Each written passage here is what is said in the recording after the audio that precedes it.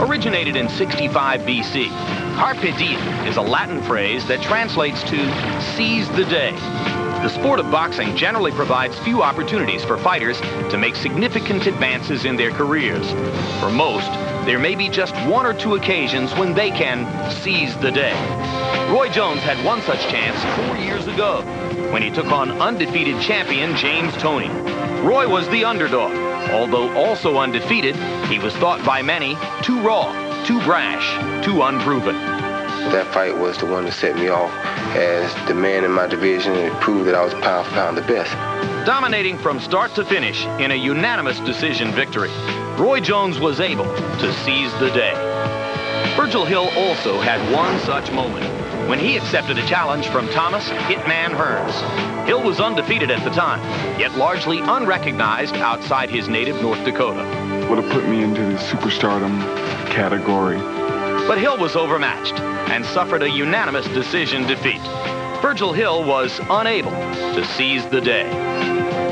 Since the Toney fight, Roy Jones has dominated the 168 and 175-pound divisions. But the absence of big-name opponents and an infrequent fight schedule has hurt his image and respectability as one of boxing's pound-for-pound best. Tonight's fight could be the beginning of Jones's journey back to the spotlight. For Virgil Hill, the picture is even clearer. If he defeats Roy Jones, he will automatically achieve the superstar identity that has eluded him his entire career. Two fighters with conflicting goals. Only one can be successful. As the Romans would say, carpe diem, seize the day.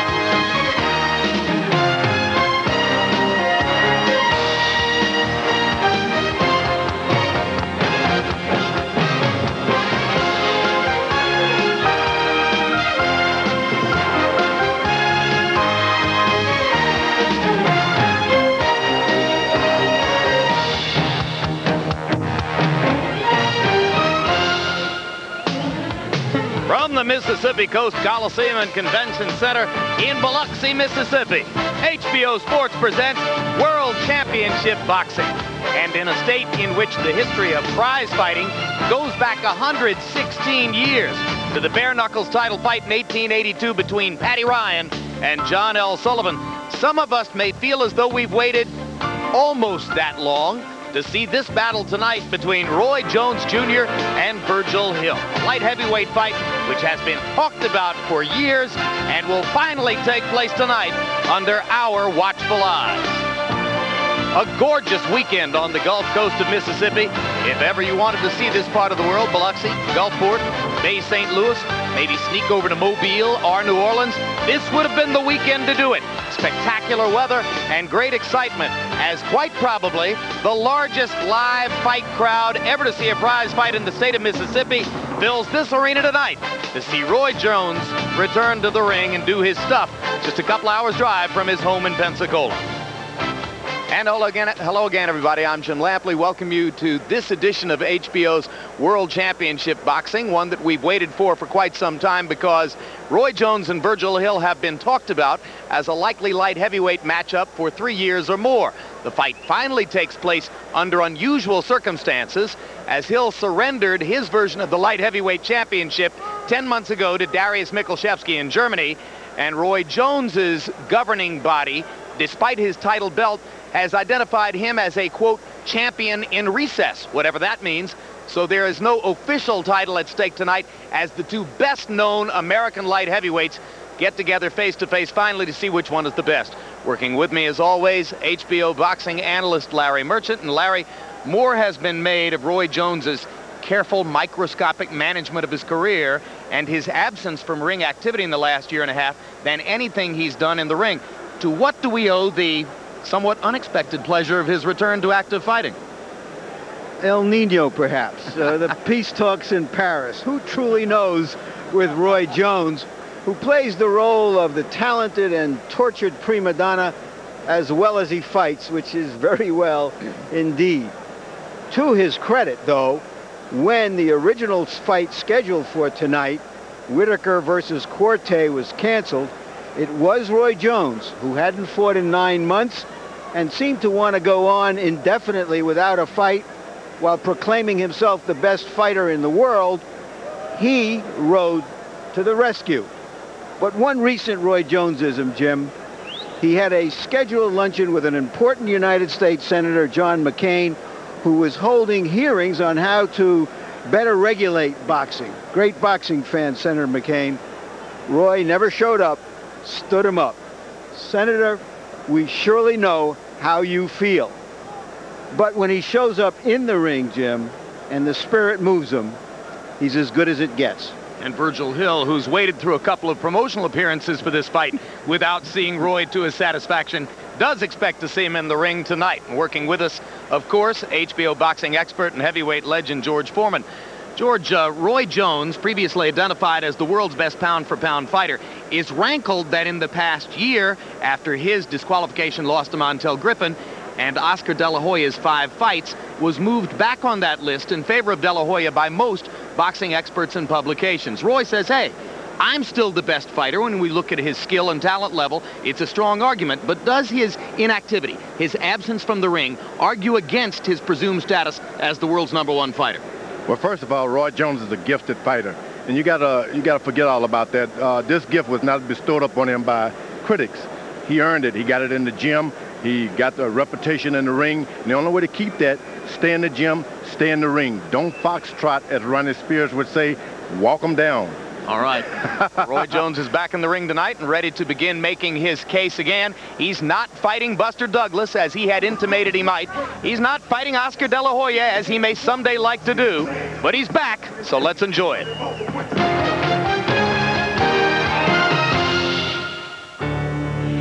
He's still a young man, yet for 5 years already, he has been arguably the best fighter in the world, pound for pound.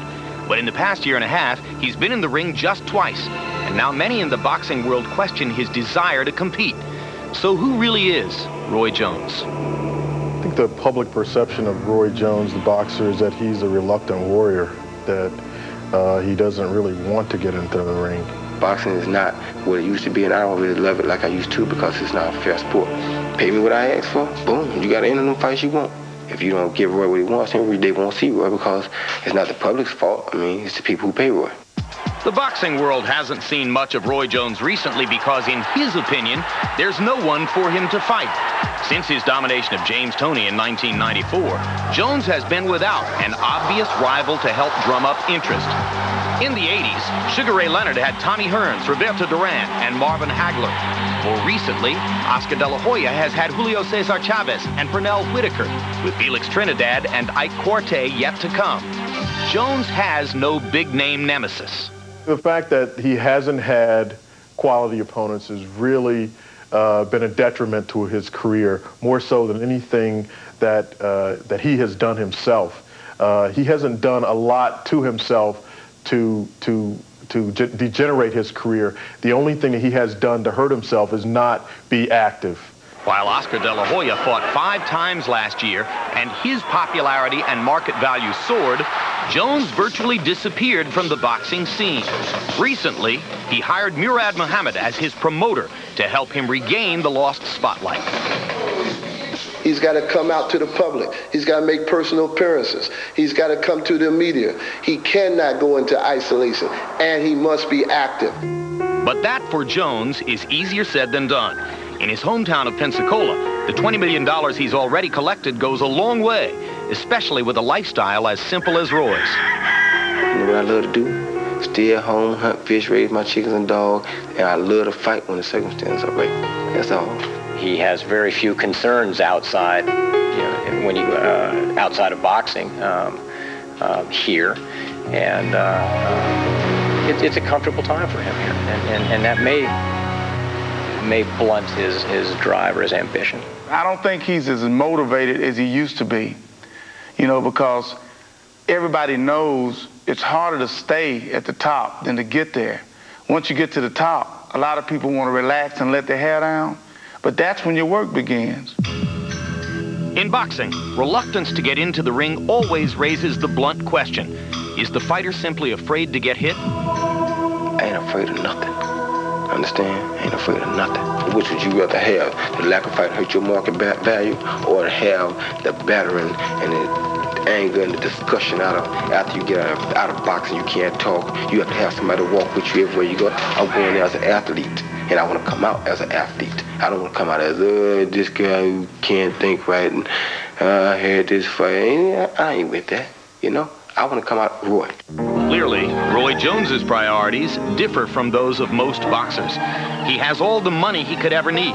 He's invested it wisely, and he'll never have to fight for food and shelter. You got to understand that self-happiness you can't buy.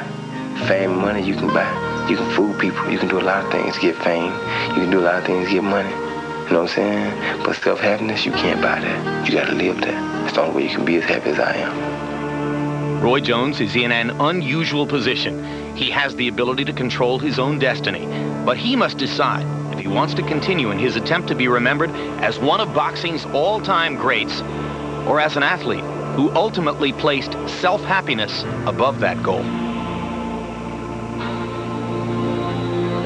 And in just a few minutes, here live on the Gulf Coast of Mississippi, Jones will experience the self-happiness that goes with stepping into the ring against an opponent that the world has wanted him to fight for quite some time. Roy Jones against North Dakota's Virgil Hill. Larry, almost everybody agrees that this fight might best have taken place a few years ago when Hill would have been perceived to have more firepower to bring to the task. At age 34, with everything that's behind him, can Virgil Hill still make this fight meaningful for him now that it's here?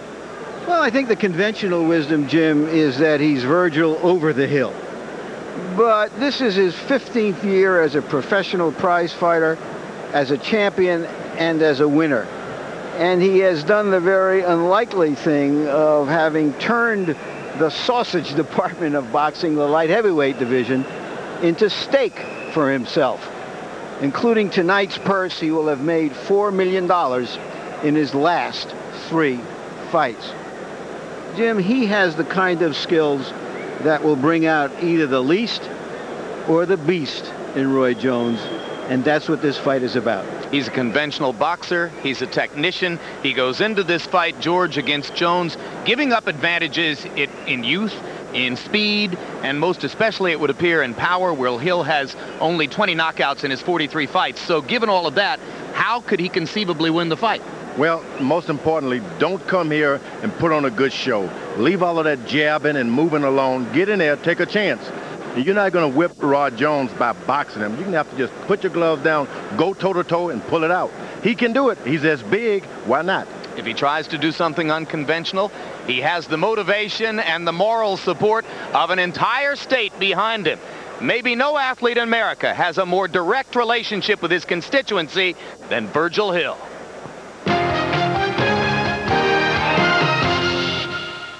North Dakota, a prairie state dotted by closely knit small towns, understandably devoid of professional sport. It's been the lifelong home of Virgil Hill, who in a state without boxing tradition began dreaming at age 6 of becoming a professional prize fighter. The odds were long, but Hill somehow constructed his own grassroots.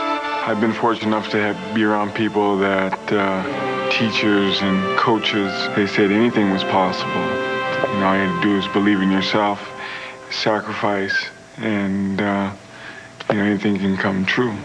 He said, you know, I want to be another Sugar Ray Leonard. I want to be a champion. And I said, well, you know, if you want to be a champion and you're aiming high, all you got to do is put the time in and give yourself the opportunity.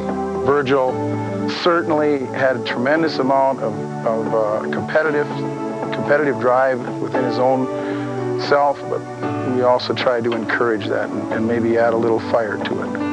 Virgil Hill took his modest state's proud faith in him to the 1984 Los Angeles Olympic Games, then defied the naysayers by returning home with a silver medal and sparking a romance that endures to this day.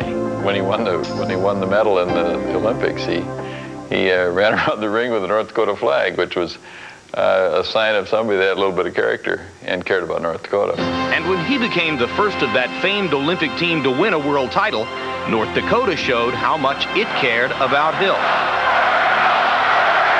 From the late 80s through the mid-90s, the 175-pound fighter put his unheralded state on the map by introducing international boxing here. Virgil Hill is undefeated in 22 prize fights in his home state. They had people camping out days ahead of time. They were buying up tickets as fast as they could get them. Now here is the most popular man in North Dakota. You get goosebumps. I have a whole state, you know, that follows me. 600,000 people in the whole state. I have a whole state when usually, you know, most people just have, you know, a city. North Dakota rises for Virgil Hill. There's people in North Dakota, believe it or not, right? You can walk down the street with a Virgil Hill t-shirt on and they'll invite you to dinner. The state's admiration mushroomed, and the new champ found support in the unlikeliest places. Virgil could come to my dry cleaners at any time of day and night where I could get it in excess of 160 degrees, and he could shake out and do a little workout and some shadow boxing and have the whole place to himself. And with North Dakota's devotion behind him, the inspired local hero built a record of 20 successful title defenses. Virgil attributes his 2 long and successful championship reigns to the deep-rooted values typical of his upbringing. I developed my hard work ethic and stuff from North Dakota, and loyalty. I'm extremely loyal. Those homespun principles, combined with old-fashioned boxing fundamentals, have helped make Virgil the game's most decorated light heavyweight. He's also North Dakota's most revered public figure. Yet the prairie icon purposely stays humble by remembering the values of the community that nurtured him. He's always given acknowledgement to where he came from and the kind of people that helped mold him and shape his personality and his work ethic. The people make you. And that's why I've been able to go to North Dakota and stuff, because the people come. You know, they want me there. And so I like doing it. It's great. Tonight, Virgil Hill steps into a ring many miles away from home and finds himself again in the role of underdog, but shielded as always by the spirit and pride of North Dakota.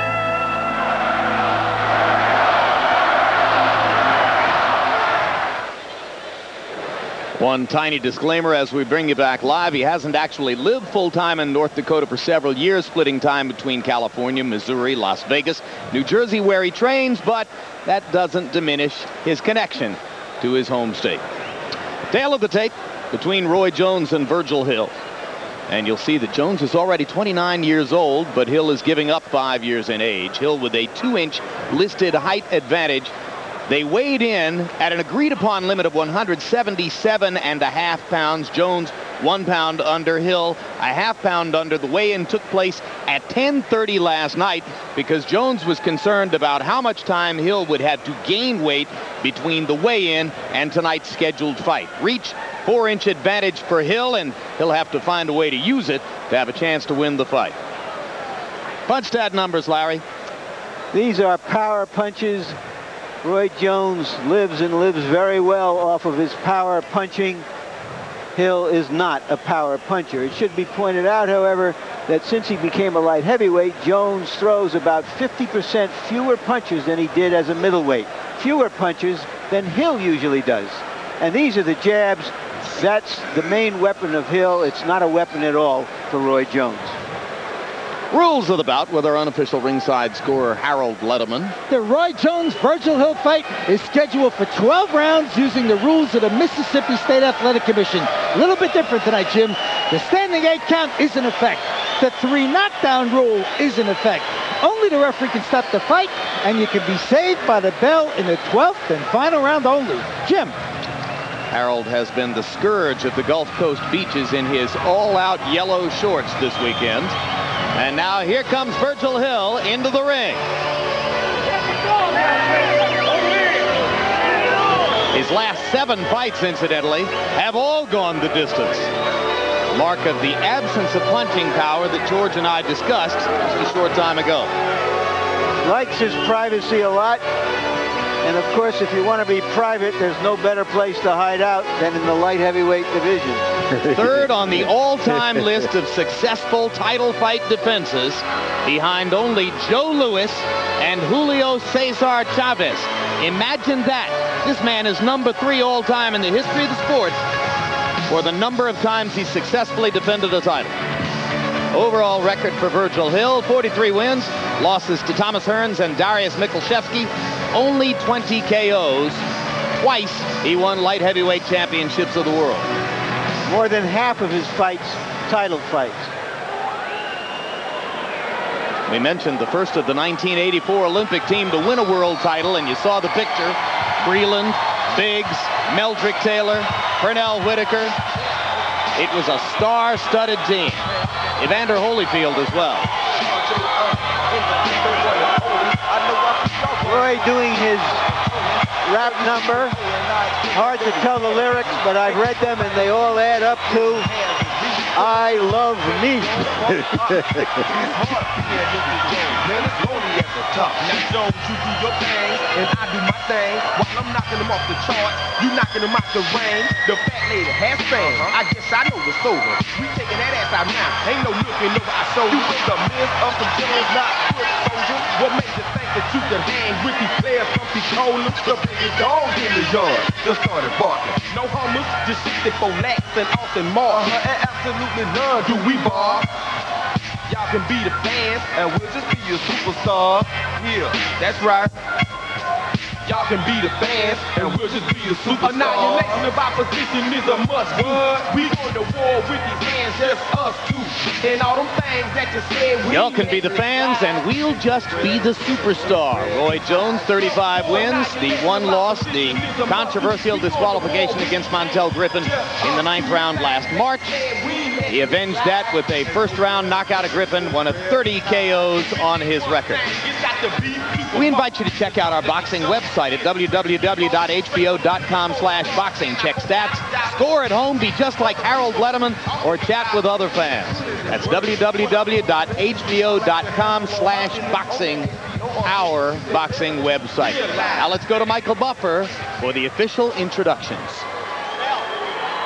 Ladies and gentlemen, welcome to Biloxi, Mississippi, courtesy of the Grand Casinos, where tonight, Murad Muhammad, M&M Sports Incorporated, Square Ring Incorporated, and Cedric Kushner Promotions, along with your undisputed, undefeated king of beers, Budweiser, this Bud's for you, present an evening of world-class professional boxing.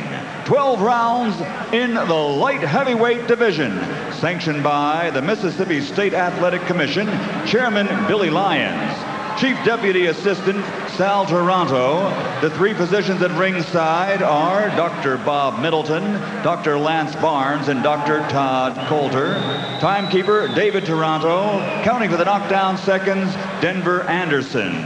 The scoring will be done on a 10-point must basis, and the 3 judges assigned are Elmo Adolph, C.D. Jenkins, and Paul Sita.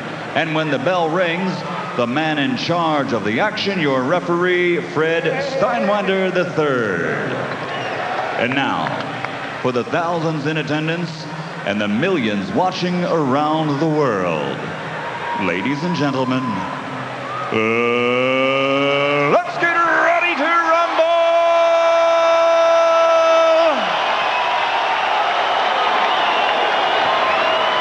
Introducing first, fighting out of the blue corner, wearing black, trimmed with silver, and weighing in at 177 pounds. In 1984, he captured silver at the Olympics in Los Angeles, and now as a professional, he has an outstanding record consisting of 43 victories with 20 knockouts and only 2 losses. And for 10 years, he held 2 world title belts.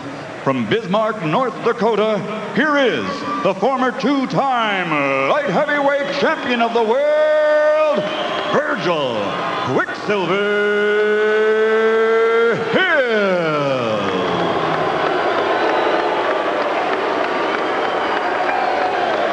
And across the ring in the red corner, wearing gold and weighing 176 1/2 pounds, This 1988 Olympic silver medalist also has an outstanding professional record. 4 world titles in 4 divisions, scoring 30 knockouts in his 35 victories, with the only blemish coming by way of a controversial disqualification. To this day, he has never been defeated by an opponent. He is considered by the experts to be, pound for pound, the best in the world. Ladies and gentlemen, from Pensacola, Florida, presenting the 4-time world champion, Roy Jones Jr.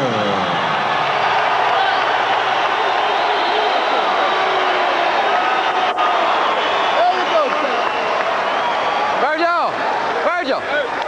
Roy!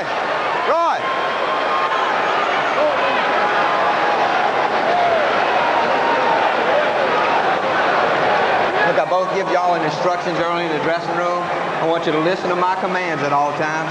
Protect yourselves at all times. Touch gloves, come out fighting. Good luck to both of y'all. All right. Are we going to have a Gulf War as advertised for this match, or are we going to get the Biloxi Blues? Roy, I guess, insisted on that introduction as having never been defeated by an opponent, still regarding his disqualification loss as self-inflicted. Major burr under his saddle. Saw the 305 days inactive for Virgil Hill coming in. Maybe that's good because he was bothered by injury in his loss to Michalczewski, particularly a tendon injury on the bottom of his foot that made it extremely painful for him to step forward. Here, he's going to have to step lively. Hill immediately using his jab to the body, George. And you know, it's strange because Roy Jones Jr. doesn't wear his cup above his navel. That's what you want to do, is get that cup up there so you can protect yourself as much as possible, as though he's not even afraid of body punching.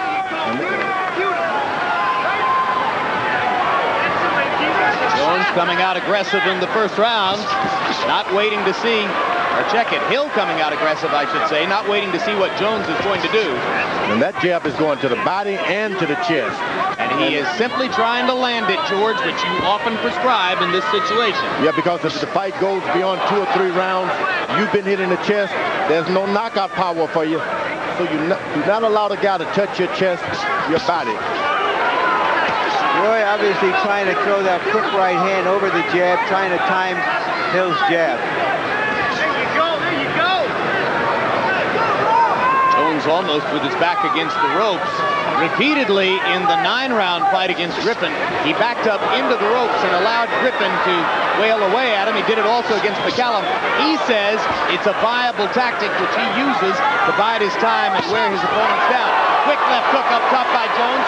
Best punch of the fight so far for him. If you're going to come out throwing those big, heavy shots, you got to make sure no one touches your body because it takes a lot of your strength away. Virgil Hill, as we pointed out, trying early simply to touch Jones's body, particularly with his left jab. And Jones is standing still, allowing him to do as much. Jones stepping in and firing the single left hook. Hill coming back and struggling to try to land a jab and a right hand. Another quick left-hand shot by Jones, and he lands a right over the top. Another right hand, and Jones is starting to get it going in the last minute of round number 1.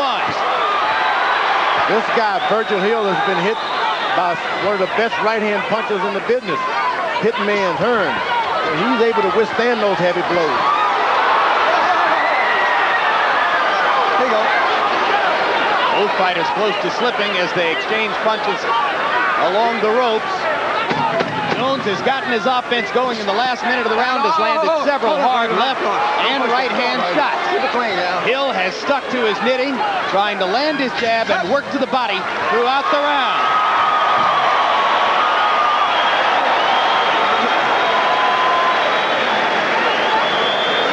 His right hand working over his jab. That's good. Okay. Yeah, take this mouthpiece. That's good. That's good. Way to counter with that right hand. You're doing good. Just let's keep it like that. Keep it like that. You hurt him with that left uppercut, too. You got a good angle on it. Way to work. too long, right? Little side step over, little side step over. Keep that left hand busy. All right? Feint and go, feint and go. All right? Nice deep breath. Keep them hands up. All right, keep turning him, keep turning. Let that right hand go, brother. Hill refers contemptuously of Jones as the Wonder Boy, and he fought him with a little contempt in that first round, I thought, George. Yeah, every time Jones touched him with something, he'd go right back to the body. And I think that's a lot of good skill there. You can keep your mind on your strategy. Hill landed 17 of 42 jabs in the first round. Almost all of those 17 connects to the body where he's been focusing his attack. You can see him coming out in round 2 with the same thing. Jones lands a right hand flush on the cheek up top. Jones only threw 37 punches in round 1. He likes to work in a staccato rhythm. Bunch of punches followed by a lull. Then another bunch of punches. And Hill is doing a good job. He boxes when Jones wants to stand still. When Jones standing still, he'll start moving forward. You fight him when he want to box, and you box him when he want to fight. Hill continually sticking that jab to the body, momentarily backing Jones up, then he steps away. And Jones often is not firing back. Jones choosing his occasions for stepping in with quick left hooks up top or the right hand lead.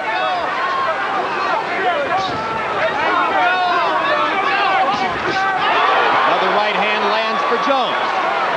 Hill has taken all the power shots pretty well so far. Yeah, and that's not really good for Roy Jones Jr. to throw that much power early in the fight, knowing that this fight could go on and on and on. This guy is able to really recover good from a shot, Virgil Hill. And he goes right back to that midsection. That's not good. For Jones, it is. That's not good for Roy Jones Jr. In other words, it's good for Hill. So you like Hill's fight plan so far, George? So far, he's catching a lot of shots, but of course, he's being shot by a genuine middleweight. He's been in there with the big light heavyweights for the last few years. So even though Roy hasn't fought at 160 for a few years now, you still think of him fundamentally as a middleweight? Yeah, you look at Virgil Hill, look at the size of those legs, the calves. He's been caught with some good shots, but believe me, there's not enough weight behind him yet. Jones landing with sharp lefts and rights. Now he's starting in round 2 to occasionally look to put together combinations. For the most part up to now, it's been one punch at a time. Hill still focusing on trying to land his jab to Roy Jones's chest. Yeah, he's believing that he's going to take a lot of the juice out of that power of Roy Jones. And he's taking the chances, as we said early on. You guys got to get out there and take a chance. Can't worry about the scars on your face. Can't worry about getting cut. This is your chance of a lifetime. Those leaping left hooks landing for Roy Jones. Hill doggedly sticking to the plan, keeping his left jab in Jones's chest. Now he comes back up top and backs Roy into the ropes. 2 rounds in the books.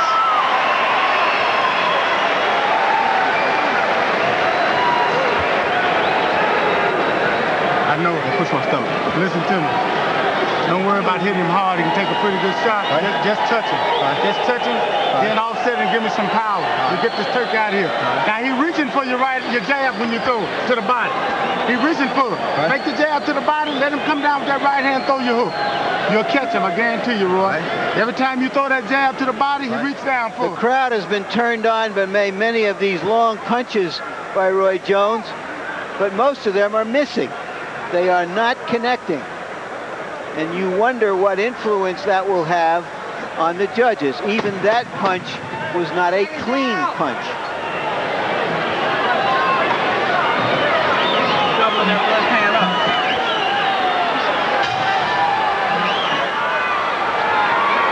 Once stat numbers through 2 rounds, Jones has landed 34 of 68, 50% connect percentage, according to CompuBox observations. Virgil Hill, 35 out of 80, 44%. Harold Letterman gives each of the first 2 rounds to Roy Jones on his card. There you go, nice hook. And you heard Alton Murkerson suggesting to Jones that Hill is reaching for his jab, so if he fakes the jab to the body and comes upstairs with the left hook, he'll do some damage. Yeah, he can do some damage, but he's not going to get what Jones is accustomed to getting, knockdowns like that. He's going to have to touch him a little bit, just find the man so that you can get the big shot. Virgil Hill is very solid, keeps his footwork, bends his knee when he jabs, all of the things that's necessary to counteract all of this unorthodox stuff Jones is doing. You know, frequently we get the impression early in fights that Roy doesn't have it in him. He's not trying to get at his opponent, but I have the impression tonight that he's working hard and really looking for an opening to make something happen.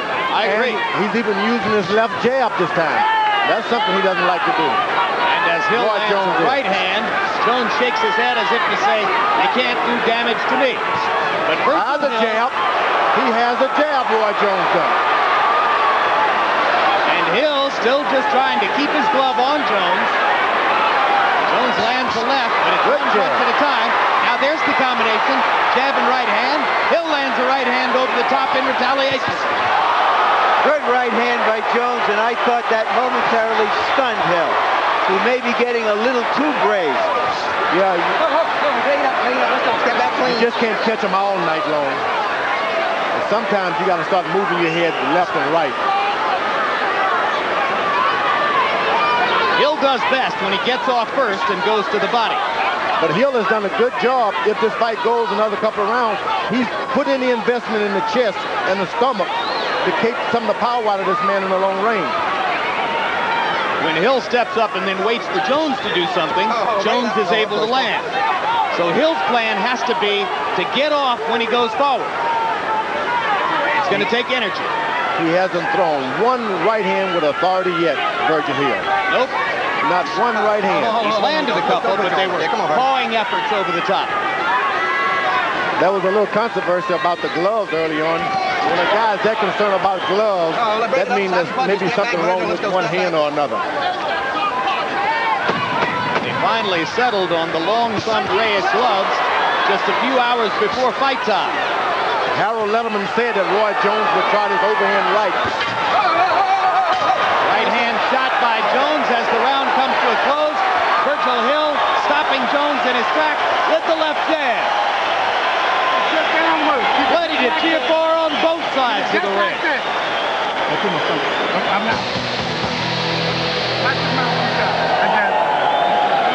Okay, you don't warm down a little bit now. Look, you're hitting him with your jab. Keep using your jab. The 1-2 is working. Just stick to that. Just keep that shooting that 1-2. If you're hurting bad with your right hand, go ahead and follow up. Until the end, just give me the 1-2. Give me the 1-2s. But you're dominating with the jab. You're hitting him with the jab now. You got him froze. He out of his fight plan. Stick with the jab and the 1-2. If you hit him with a 1-2 and he curl, go down and get your body real strong, okay? Okay, give me a little round. Jones's popular trainer, Alton Murkerson, saw his son, Ron, drafted out of Colorado in the 5th round by the New England Patriots last week. Inside linebacker. Here comes Hill to begin round 4 against Roy Jones. There you go.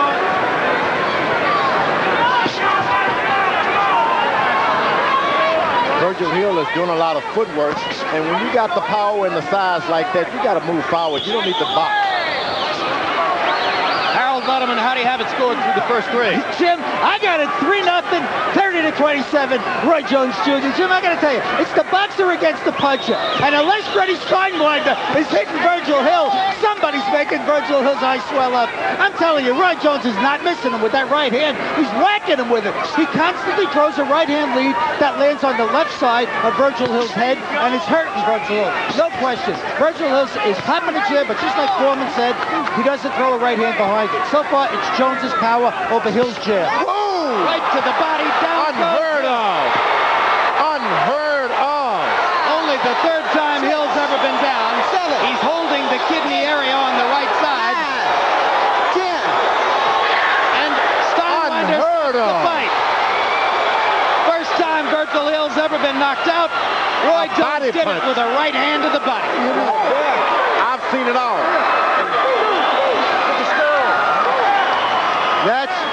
one of the few hard body shots I can recall Roy Jones ever throwing, much less ending a fight with. Unheard of. Normally not a body puncher. Didn't he knock out Glenn Wolfe with a body shot as well? Long time ago back in Vegas? Well, I said one of the few. But he never has done it against a world-class opponent that I can recall. This is a world-class opponent being knocked out by a body shot. This is one heck of a body shot.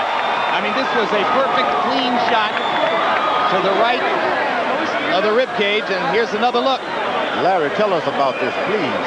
Well, it was just a sudden shot underneath the jab instead of over the jab. Through the first 3 rounds, Virgil Hill had been seeing Roy throw the punch, throw the right hand over the jab. This time he elected to throw it under the jab and just caught him in a very vulnerable spot. What does it feel like, George? What does it feel like when you get hit there? Boy, I tell you, there's nothing like it because it actually paralyzes your body for the second. All you're thinking about is recovering from the pain. And that's what he's thinking, how do I recover? Okay. It's not about defending yourself. Fighters describe that to me as feeling as though a knife has just been passed through your ribs. It's paralyzing it because it takes your breath. And from the waist down, your legs can't move, right? Yeah, it's shock. It's physical shock. So a lightning knockout in the 4th round for Roy Jones. 1 punch knockout on a body punch. And quickly, let's go up to Michael Buffer for the official particulars on this one. Referee Fred Steinwinder III calls a halt to the bout. Following the 10 count, the official time, 1 minute, 10 seconds of round number 4. The winner by knockout victory from Pensacola, Florida, he is Roy Jones Jr. A significant campaign stop in Roy Jones's bid to be seen as the best pound-for-pound fighter in the world. He knocks out an excellent, well-conditioned opponent, Virgil Hill, with a body shot in the 4th round. And George Foreman, that in the eyes of some is going to bolt him back to the top of the heap. I tell you, as I said, Ronnie Spears said, you can't foxtrot. He was flat-footed and he hurt this guy. Final punch stat numbers. CompuBox observations show Roy Jones landing 34 of 69 power punches. That's pretty much his norm. He lands more than half of his power punches. And Virgil Hill only threw 30, landing only 11. And you saw those right hands, which were not heavy blows. Jabs, you know, and of course this is window dressing for Jones, who doesn't normally use the stick that much, but went to it in the 3rd and 4th rounds tonight when trainer Alton Merkerson asked him to do so. So he built his stats up on the jab, landing an uncharacteristically high 49%. Virgil Hill was doing what he wanted with his jab for the first 3 rounds. He couldn't keep Jones away from him when it mattered most in the 4th. Let's go to Larry Merchant with the winner. All right, and the winner is Roy Jones. Congratulations, Roy. Frequently we've seen in your fights that if you don't hurt the guy in the 1st round, you look to settle down, get him when you can. But it seemed you were much more intense from the start till that dramatic finish tonight. Haven't fought. Well, first of all, I take time out to thank God for giving me the strength, the wisdom to help around me, supply me with the people and the utilities to do what I do. But what it was I haven't fought in a while. You know, I've been a little rusty, haven't been doing things, so I want to get myself into the groove of it. But I know that I'm too powerful for Virgil Hill. I was much too strong. I'm a big puncher. So I figured, why waste time boxing? If I box, that's what he wants to do. Don't box him, let's go get him. Okay, now we want to talk to you about the punch that ended. You're not noted as a body puncher, but throughout the fight, it seemed you were throwing right hands over his jab. At that occasion, it was under it. So let's take a look at a replay of what happened there, and you describe it. Was it a kidney punch? I don't know what it is. That's a good body shot there. It's right on the side. I mean, it could be called whatever, kidney punch or whatever, but when I go up on this jab and throw my punches, I can't sit there and guide it. I mean, I don't care what he called it. In boxing, we have to take those. I get hit with them all the time. In fact, I get hit further back than that. That's a legal shot to me because that's under. No, it is a legal shot. Nobody is claiming otherwise. Okay. But were you conscious of the fact that you had been throwing right hands over his jab and that he was opening up for that underneath? Very much so. That's why that's the first right body shot I threw the whole fight, because I wanted to get him used to jabbing and stuff. I knew he was going to keep jabbing. I was trying to hit him over the top, but I said, since I can't go over the top, let's go underneath, baby. Up until that point, were you surprised that he was as aggressive behind his jab as he was? No, because that's basically his best punch is his jab. I knew he had a good jab. I knew his jab would cause some problems early because Virgil Hill has been noted his entire career for a jab. He's a boxer. So when you fight the whole thing is you fight a boxer and you box a fighter. He's a boxer, so I had to fight him. I don't go into out jab. I go in to beat him. Normally, when you go into a ring with a guy like this, you're content to let the pace play out, as I observed before. Were you looking for some dramatic statement because you are very jealous of your reputation, which people were tending to forget because you had been away from the ring for so long? No, it's just that I haven't fought in a while, and I think some people probably thought that, well, he's probably slacking now, and we probably can beat him, so let's try him. I wanted to fight Virgil long ago, as you know, but the fight never materialized, so I said, you know what, I'm going to go out here tonight. I'm not going to box Virgil because he's a boxer. I'm going to go ahead and fight him and get the fight over with. Just one more question about that body punch, because it was so devastating, and it's so seldom that we see a one-punch body punch knockout. Were you aware, while the fight was going on, that a body punch can be that devastating even? Because I don't remember the last time you have done anything like that. Let me tell you something. See, this is why I know that I am pound for pound the best fighter in the world. I don't like to argue it, but I beat the best fighters. You know what I'm saying? You stop Virgil Hill in 3 rounds. I mean, come on. You know what I'm saying? That tells you. I'm a good puncher. I'm a good fighter. I don't even argue with it no more. You know, I just sit back and take it easy. I love doing what I do. I love the Gulf Coast. I love the whole world. I love all my fans. I appreciate boxing and performing for people.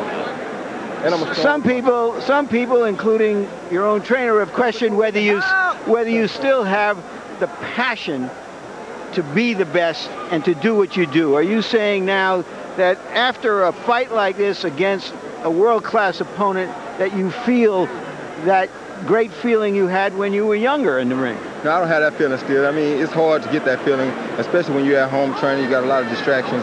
I dealt with a lot of distractions before this fight. I've been dealing with a lot of distractions for a long time now.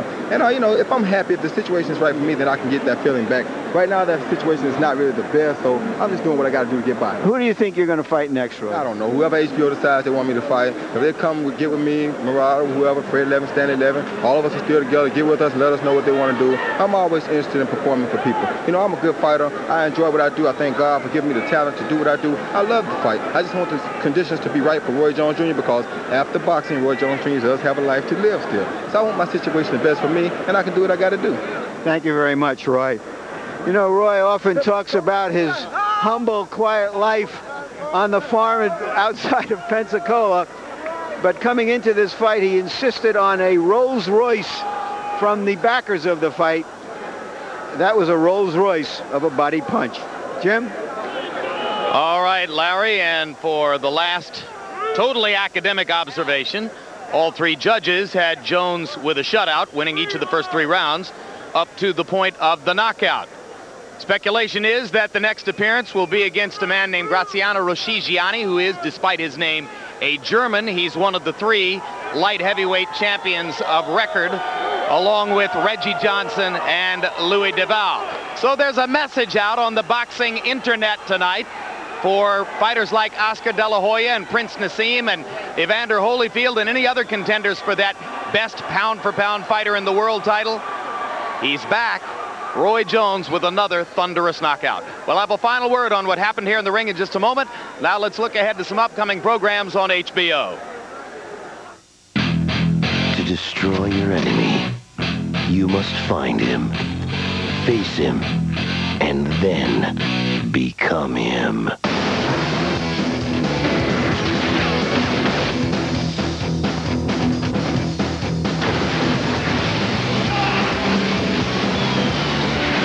Nicolas Cage. This is between us. John Travolta. Face Off. Saturday, May 2nd. Somebody once said, a little hard work never hurt anyone. Tell that to these guys. Undefeated sensation Sugar Shane Mosley punches in with a vengeance to defend his title against seasoned slugger John Molina, the man who went the distance with the Golden Boy. Plus, it's his toughest job yet. See if Olympic hero David Reed continues his golden winning streak in a rumble with Nick Rupa. Live Saturday, May 9th. Hard work might hurt, but it pays off. HBO Boxing After Dark. Boxing After Dark continues May 30 with a heavyweight doubleheader featuring two of the division's brightest prospects, Michael Grant, who will take on Obed Sullivan, and Chris Bird, who will meet Eliezer Castillo. And join us May 19 for the next installment of Real Sports with Bryant Gumbel. Featured in this edition, an investigative report on the continued use and possible risks of chewing tobacco among Major League Baseball players. A profile of the original exercise guru, Jack LaLanne, still going strong at 83. What a beauty. Plus a hard-hitting examination of how the new Arizona Diamondback Stadium was financed with public tax dollars without ever allowing taxpayers to vote on the issue. Real sports where nothing is out of bounds. Just a few moments ago here on the Mississippi Gulf Coast, Roy Jones knocked out Virgil Hill at 1:10 of the fourth with a vicious body shot in what we imagine is a matter of routine observation. Virgil Hill has been taken away in an ambulance to go to a nearby hospital. We are told there's a possibility that Hill has a broken rib, and if so, he'll be treated for that at the hospital. Coming up immediately following tonight's coverage of World Championship Boxing, stay tuned for HBO Comedy Half Hour, Jeff Stilson, followed by Hollow Point on the East Coast and the premiere of Selena on the West Coast. So now for Larry Merchant, George Foreman, and Harold Letterman, I'm Jim Lampley saying so long from the Mississippi Coast Coliseum and Convention Center in Biloxi, Mississippi. The executive producer of HBO Sports is Ross Greenberg. Tonight's telecast of World Championship Boxing was produced by Rick Bernstein and directed by Mark Payton. The feature producers were Adam Berger and Max Siegel. The associate producer, Kendall Reed. Assistant to the producer, Thomas Erdelfelt. The production manager was John McKelly. And the technical supervisor was Bob Hunter.